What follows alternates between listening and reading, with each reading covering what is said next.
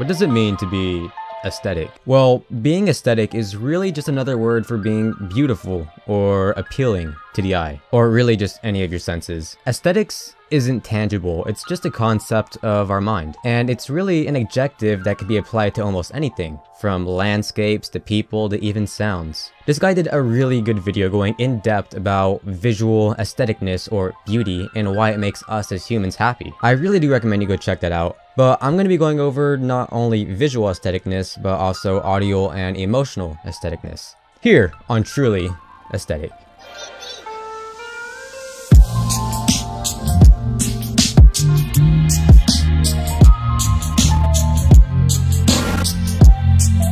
Visuals is probably the first thing that will come to your mind when thinking the words beauty or aesthetic. Although completely subjective, there are many standards that we as humans have created that help us decide what's aesthetic and what isn't. Pretty universally agreed upon standards that you'll probably only hear about in art classes, such as symmetry, balance, unity, and things like that. That doesn't mean you have to follow these specific guidelines to be appealing though. These principles are really just a standard, but standard's boring, right? There can be many exceptions. There are many different aesthetic styles constantly coming in and out of style. Although a big favorite of most is probably the 80s and retro aestheticness. And I say and, but they're the same thing, 80s retro. Which is also a big reason why I love Stranger Things. Not really because of the story or anything like that. I just love the style of the whole show. It takes place like in the 80s and you get that whole retro vibe with like everything in it.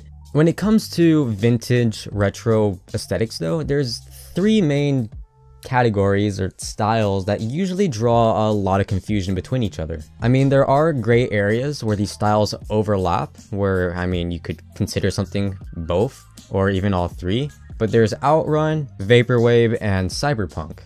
These are actually types of music, but they've grown to have many visual standards and properties assigned to them. In Outrun, you'll see more pink and purple than you would in others, and it typically shows a sunset with sometimes vehicles or people going into it. Vaporwave is where you'll find more blue, calmer things, and it's usually associated with statues. Cyberpunk seems to have more yellowish palettes, with futuristic stuff being its focus. I mean, it's kind of in the name too, cyberpunk. But like I said, any one of these three styles can overlap, and you could have a certain picture or piece of art be considered multiple of these genres rather than just one, as you can see with this diagram here.